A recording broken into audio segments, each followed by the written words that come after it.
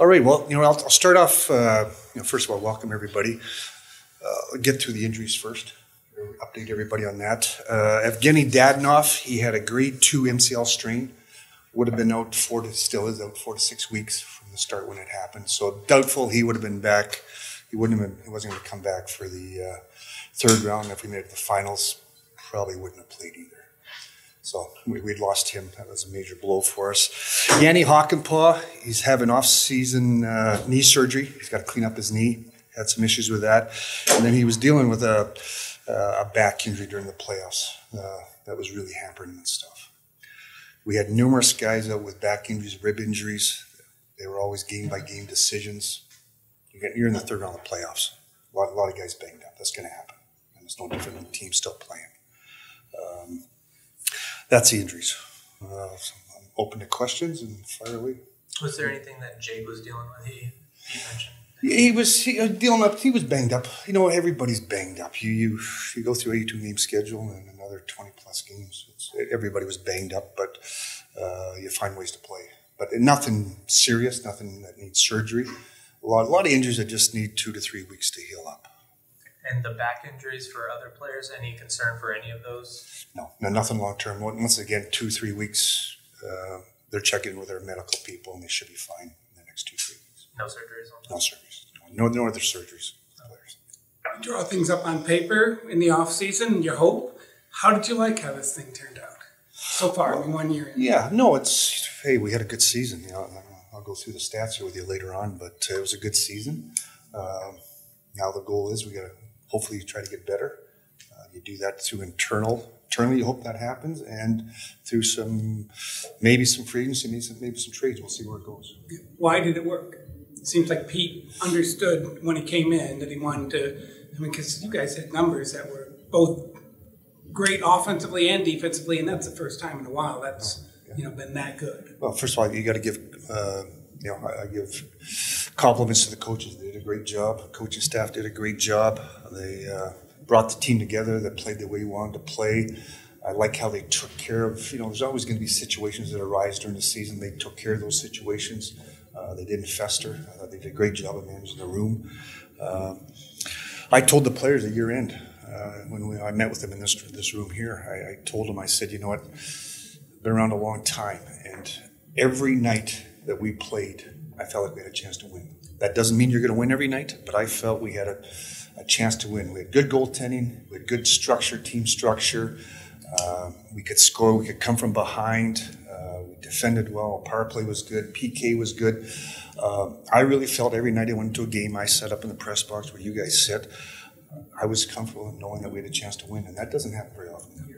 And it doesn't mean you win every night, and we didn't win all the way to the end, but you felt like you had a chance every night, and that's all you can ask for. And that's a compliment to the coaches, what they put in place, and then the other part is the players understanding how they had to play, being prepared, and playing up to their expectations. With the season Jamie Benn had, do you feel like that's sustainable, and if so, why is that? He wasn't that way for like 4 or 5 years before that. Well, what changed, and can he keep it up? Well, I compliment Jamie Benn. He changed I've talked about this before, he changed his training. He's got lighter. He understood the game's got a lot quicker, and so he changed his training habits. He took it upon himself, so a compliment to him.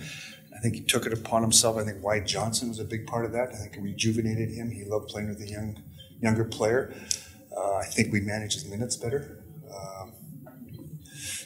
With Pete's system, the forwards, they all play 12 to 16 minutes. We don't have anybody that's pushing that 20-minute mark. I think that's important. It's about 4 lines, and I think that's important, and it paid off for our players individually and as a team. Where do you think you'd like to improve to take that next step? Final Four, obviously, is pretty impressive, but just to get one step further, where do you want to improve? Well, I think we need to improve everywhere. You're always trying to get better. I think we can have a little bit more depth scoring. I think defense we can be better. I even think we can be better goaltending-wise. I think this was a big year for Jay Gottinger. He's never really been a true number one the whole year. And he became that, and there's ups and downs to go with that. And same with the playoffs. His coming out party was against Calgary 2 years ago, and that was 1 round. All of a sudden now you hit 2 rounds, 3 rounds. It's a different learning thing, and he learned that. And he knows that, and he's going to be a better goalie for it we forget how young some of these guys are. This is their first year experience. You know, the Robertsons, even Miro and Jake Ottinger. This is their first kick of the can, and there's a lot that you go through. It's the mental preparation, the grind of the playoffs. You're spent, and you know, it's the travel involved, and but you have to go through it to live it, to learn it, and to get better. So, you know, I think our depth scoring can be better. I think get better defensively, get better everywhere. Because we're two wins from being in the finals, and from there, who knows what happens. But we want to get there, and we want to sustain it. That's the biggest thing. On Jake, any concern about him playing 81 games more than anybody in the NHL? Is that something that you want to manage better in the future? Well, I think you manage it, but it's a good thing. That means you win a long ways in the playoffs. Most goalies are going to play 50, 60 games, and you add another 20, you're up to 80. That's part of that's what I just talked about. That's part of the learning process. You have to go through it to manage it. Unfortunately, we had an injury to Wedgwood, which kind of, you know, we would probably like to take 5-8 games off of that. But you're still as the number one goalie. You're going to play 80-plus games if you're going to go the whole way. And, you know, it's been a little bit different. You look at the teams that are playing right now. They had a whole bunch of injuries, so their goalies have played less. But most of the time, you're going to get a goalie if you're going to the playoffs. You look at Vasilevsky over the years, the teams that have won it, they're playing 80 games. And that's something he's going to have to manage. Jim, we've seen you sign Chris McKenzie, Alex Petrovic for the AHL. How young is this team going to be? You've got a lot of prospects pushing up. Compared to last year, what do you see for the development of this organization? Well, I think, you know, we got young players coming in. Now they're going to earn it. They're not giving their spots. That's why we've signed the McKenzie and Petrovics. We know we're going to be a kiddie core down below. It's going to be a young team, and which is good. It's a good thing to have. But we want to have the right people in place, and we hope those players are going to come up and push these players here that are up in the NHL pushing for spots. And we're going to build our team up with the most depth we can. Let's see where these young kids are at and see where their games are at. Sticking with the AHL, how do you view your third goalie situation right now? Because you mentioned the Wedgwood injury, obviously, from last year. Yeah, you know, Matt Murray, we got him. We got Poirier coming up. Poirier's really having a good year. Actually, Poirier's still playing. He played I think it was last night or the night before. Idaho's playing Florida, so hard to believe they're still playing. And he played the other night, lost in a 1-0 game. He's got a lot of upside coming up. We got Matt Murray. Would you like to have another depth guy? You might. We just don't know what's out there. That's the problem. It's, you know, in the past we had Anton Khudobin there for a while. Unfortunately, he got injured. If he wasn't injured, he was probably coming up. So couldn't use him. So would you like to have another guy? We're going to look at that. But like I said, it's kind of a little bit of the system the way it is. And you kind of deal with those things as they come along. Max Domi mentioned that term is something that he's going to be looking for in his next contract, given his journey so far, which has been a lot of stops. What is your level of interest in re-signing him, and where does it go from here? Well, I thought Max came and did a great job for us. Got to know him as a person, which was important. I think he was a great fit for us. We loved him. We're going to talk to his agent, see if we can get something done. We are dealing in a flat cap world. We'll see where that goes. But you know, I talked to him. He's going to look after himself too, and we got to run our business also. But great fit for us. I'd love to be able to bring him back if we can. And what about Dadonov? Obviously a little older and everything like that. Does that help maybe for you guys in terms of what the price could be and what's his level of interest? You know, he's had success with Pete. Yeah. He also wants to come back. All the guys we brought in all wanted to come back. They loved it here. They all told me that it's one of the best. We had a tight group of players.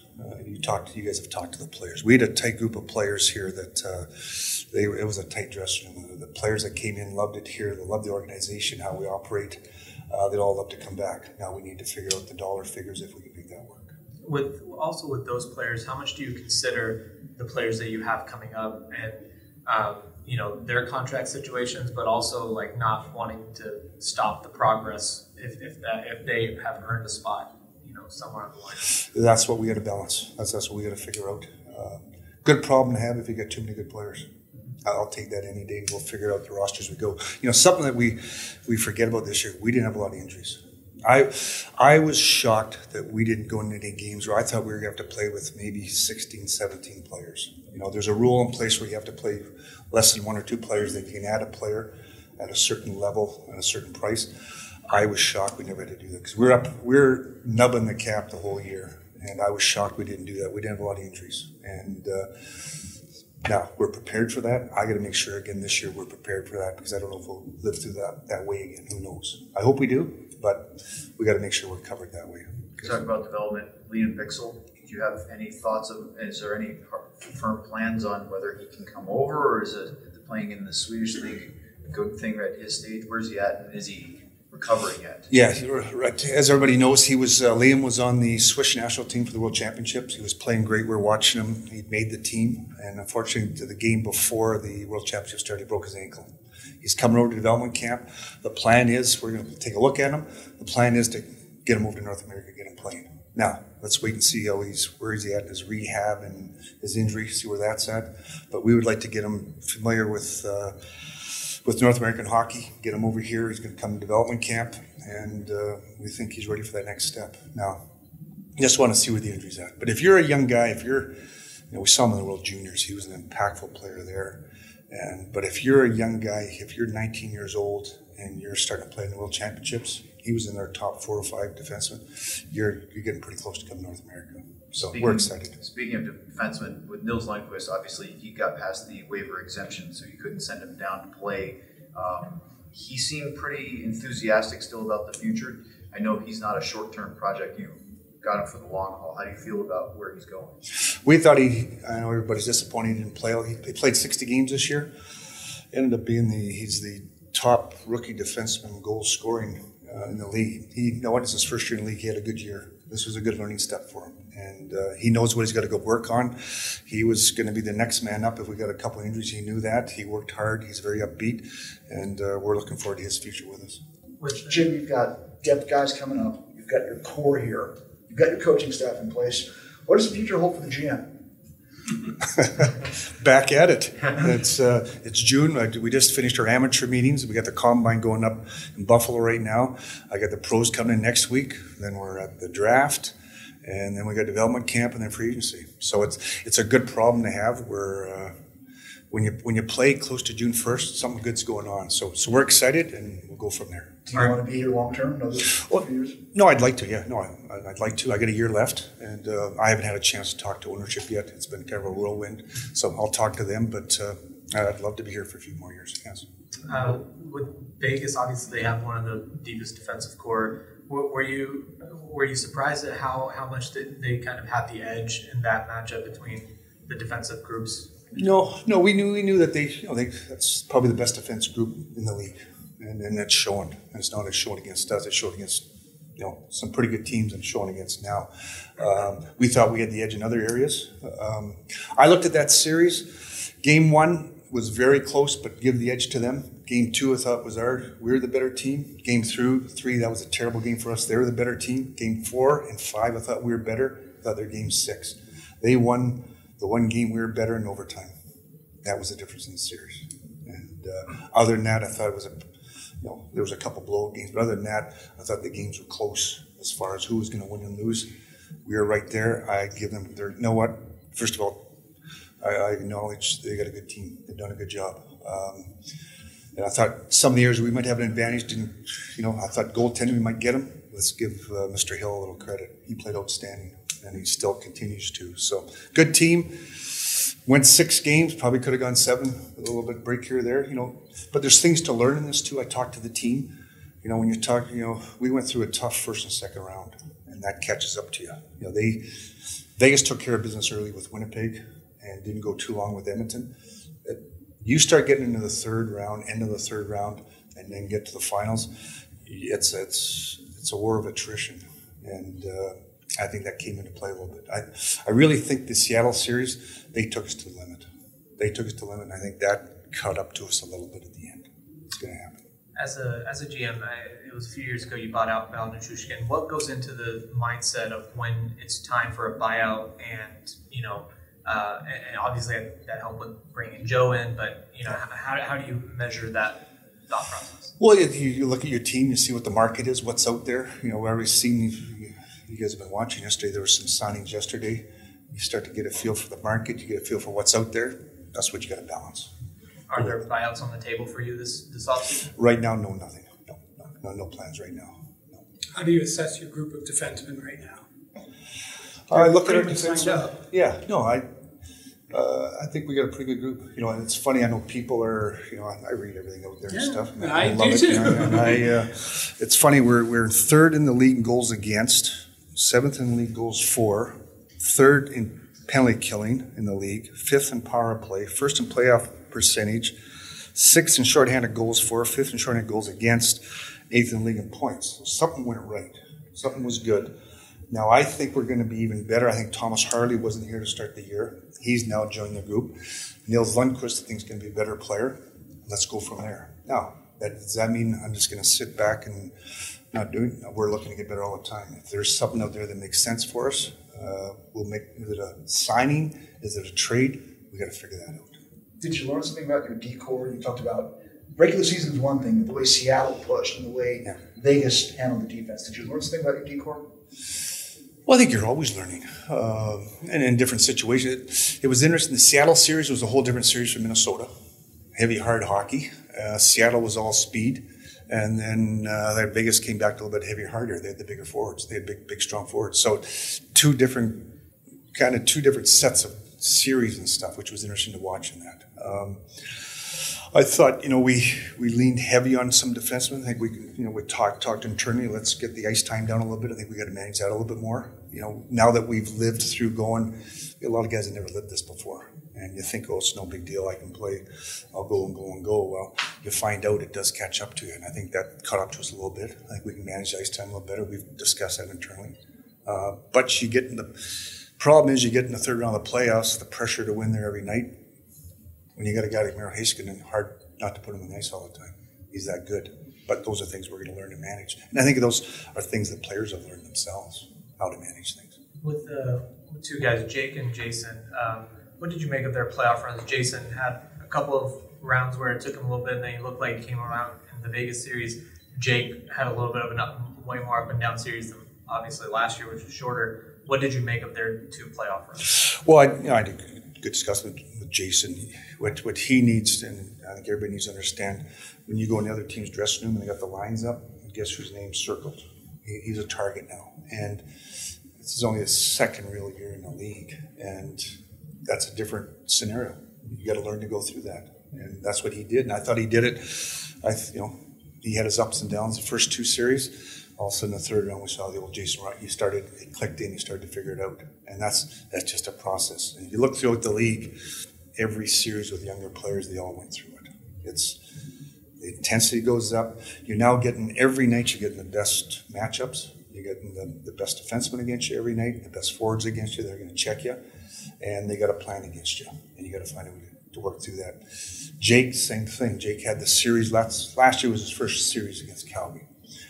Say we won that series and played against Edmonton, would he have been the same or not? Who knows? You got to live it. All of a sudden now you go through one series and now, the attrition, I talked about that. Now you're a little bit more worn out and the pressure every night.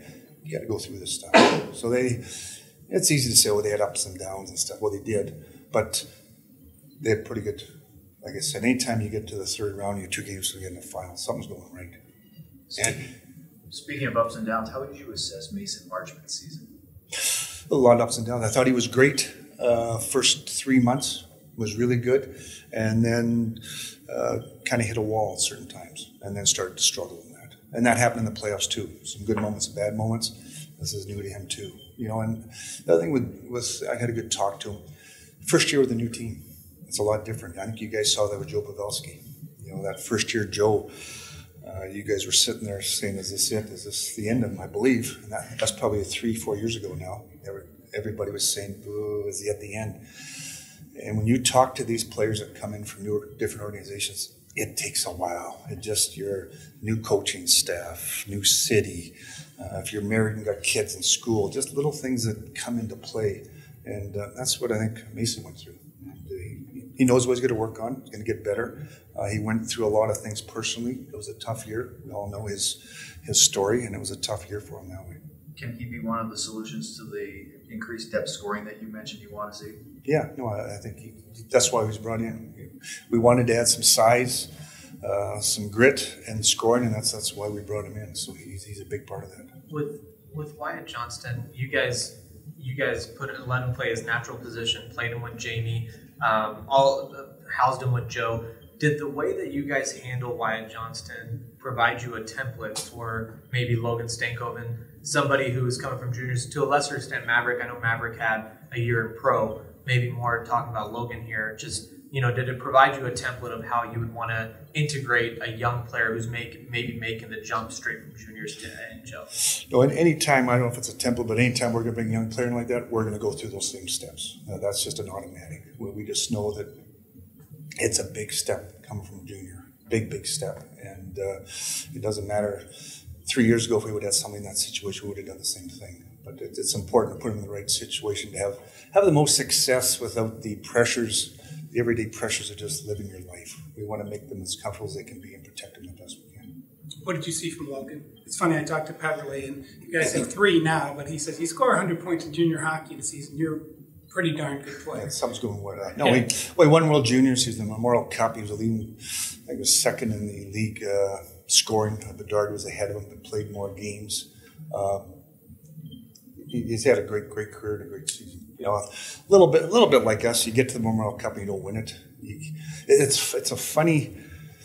The farther you go, the harder it is to lose, and the more critical people get. Yeah. And they forget about, there's teams sitting out there that didn't make the playoffs. And it's a funny how it is. I always tell people, I still remember going back to my other organization, we had a good team. And the one year we lost in the first round. Everybody wanted to blow it up. The next year we lost in the second round, and then the real pressure was to blow it up. And we stuck with it, and we won 2 cups afterwards. And so I guess my message is you got to be careful. It's easier to go backwards than it is to go forwards. So just be careful what you do, and that's the same thing with these young guys. We want to manage them the right way. Let's see where they're at. It's, as I talked about, the farther you go, the more critical you get. Got to be careful. Logan Stankoven had a great year, and he's got a great future ahead of him. On that, sticking with it, is you had mentioned during the year that you felt like you got over a hump of maybe having an older core and not having the next wave fully intact, and you feel like now you have 3 or 4 sort of lined up in that regard. So because of that, are you more of a fine-tuning than a major change at this point? That's a great question. I would say we're more fine-tuning, but we're always there. It's my job to make us the best we can be. And if there's a situation that we have an opportunity to make a big move that we think is going to make us better, we'll look into it. But we do have the core in place. It's a fine balance. Let's back up to February, March, the trade deadline was. Everybody's beating the drums. We got to add to it, and you give up picks to do it. Well, in 2 weeks, I'm going to the draft, and I'm going to be sitting there not doing much. We get no first and no third, and and those days are hard, but we did it so we can get better and get to this round. So it's a real balancing act. You really got to be careful with. It's you want to be all in, you do, but I was told you guys this before. My job is today, tomorrow, and 10 years down the road too, and I want to be conscious of all that. This is the first time that you haven't had a first round pick since you've been here, I think. Is that Yeah, right? it is, yeah. So how does that affect your approach to that? And maybe it's tied to free agency a little bit on what your mindset is? Yeah, well, once again, I look at our first round pick as Nils Lundqvist. If we walk away from the draft, with Nils Lundqvist, and what really made that one easier to take is he's already turning pro. Whoever I draft, in 2 weeks I go to Nashville and I drafted somebody, they're probably 4 years away.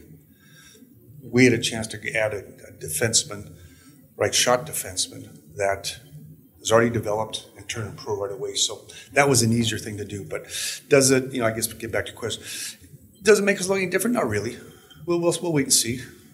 In the end, we just got to fill in holes. The draft picks are more 3-4 years down the road now. And we got to see what we do. And we got to be conscious of, as we move forward, to what other moves do we make. They're going to affect us.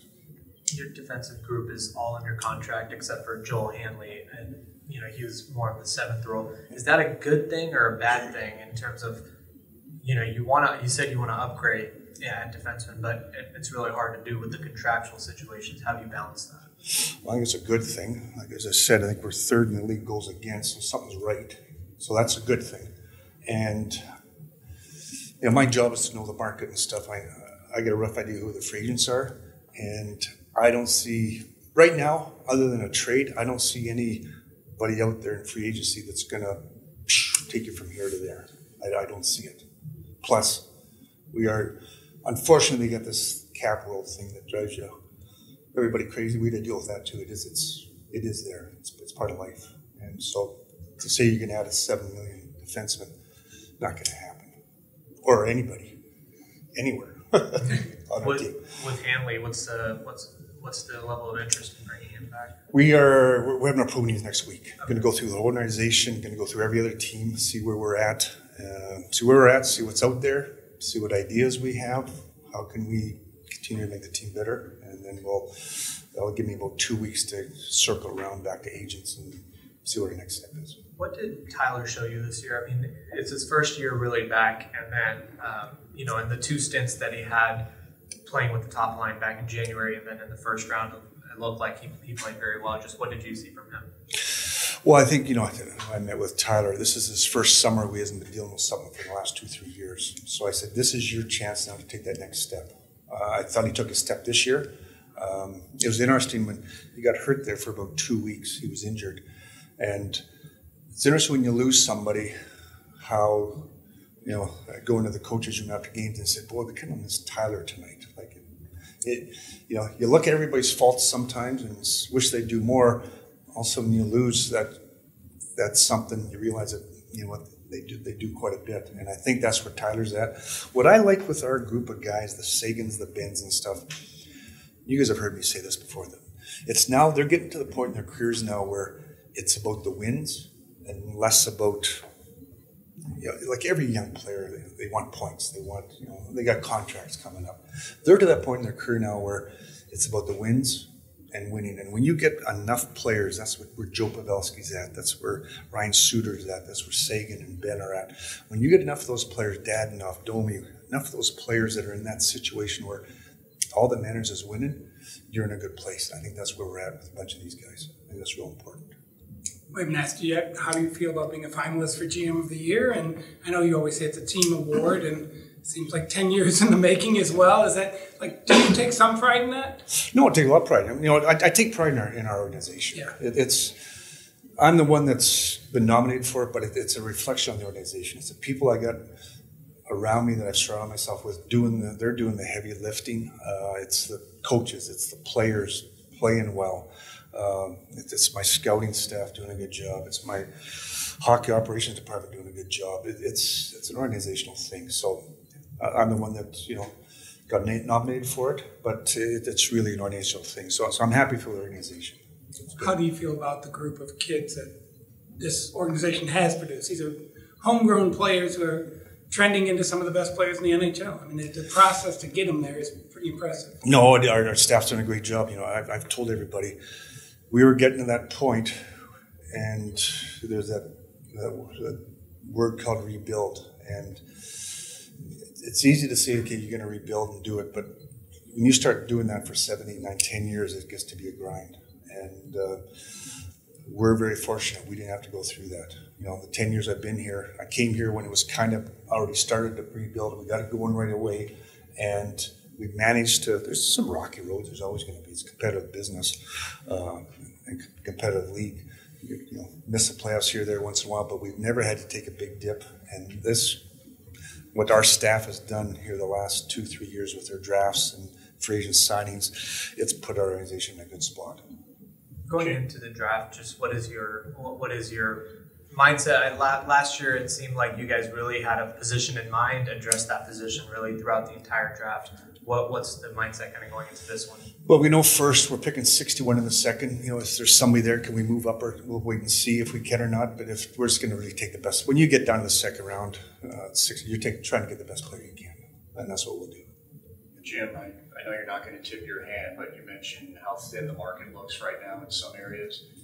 Does that force you to be more proactive, whether it's at the draft or in the near future, to try and make your improvements, or how does that sort of affect you as a GM, I guess? Well, we'll see what goes.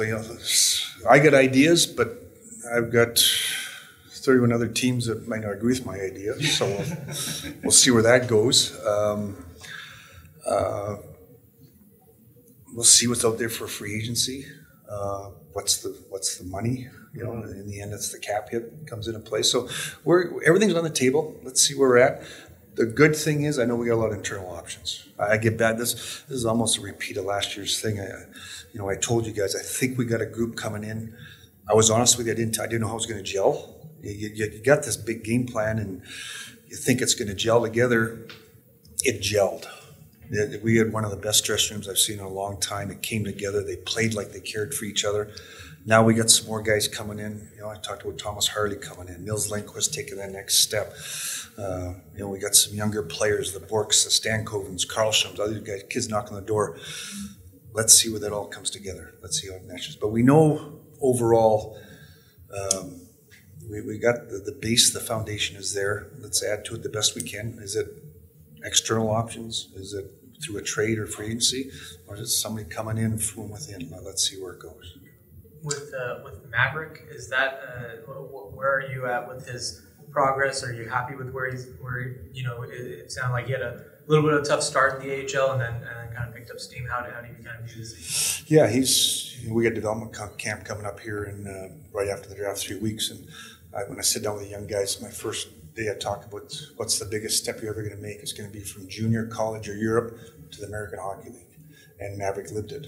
And I met with him after year end here and stuff, and he said, yeah, he was shocked. You go from playing in junior, you're playing 30 minutes a night, you're the top dog, you're on every power play, every penalty kill, playing every second shift and scoring at will, to now all of a sudden you come to the American League and there's a bunch of other Maverick Borks that are in the same position, and some guys that are 28, 29, 30 years old, and they don't care where you were drafted. It's a learning thing. But he came back in December, and he took right off, and we're very happy with his development. He was, we had I talked about those game time decision players. He was one of the guys going in if we had to make some decisions. He was a possible player, so that just shows where he took his game to. How tight are you to the cap already, and do you need to leave $1 million or so you don't have to do those ups and downs like you did last year? Yeah, well, we're tight to the cap. We're going to have $4 to $4.5 million to play with leaving a cushion. You want to leave a cushion for call-ups, and you want to leave a cushion so that we get to March again, and you guys come after me to make a big trade. I know I can make a big trade because I'm going to have cap room to do it. So it's, you want to leave $1 million, $1.5 million cap room.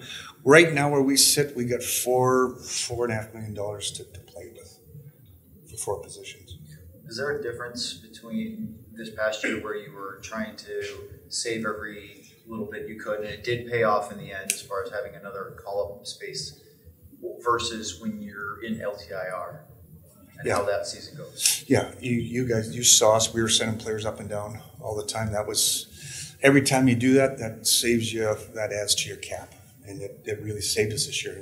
We had performance bonuses, and quite a few, and actually we got that trimmed down because we had enough cap room. Because that affects, this year we got about $375,000 that comes off our cap because of performance bonuses. That was a higher number. So you're 83.5, the cap hit, if that is it, we'll find out here in the next week or so.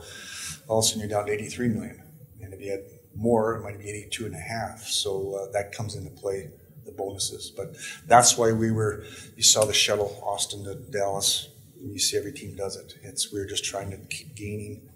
It's the only reason we could do the Dadenoff and the Domi trades. The only reason we could do that. It worked out. How much do you also take into account Pavelski's performance bonus for the following season and trying to fit that under next year's cap as much as possible so it doesn't have to roll over? That's why the more we can leave, the better off we are. It starts to accumulate, and it's like a bank account gains interest, and you just keep. Those are the bonuses we have this year is Pavelski's, and next year he's got even more, so we'll have to monitor that. Anything else? Thanks, Jim. Thanks, Jim. I want to thank everybody, and thanks for supporting us, and everybody have a good summer. Go from there. Thanks. All good. Thank you. Thank you. Thanks. Yeah.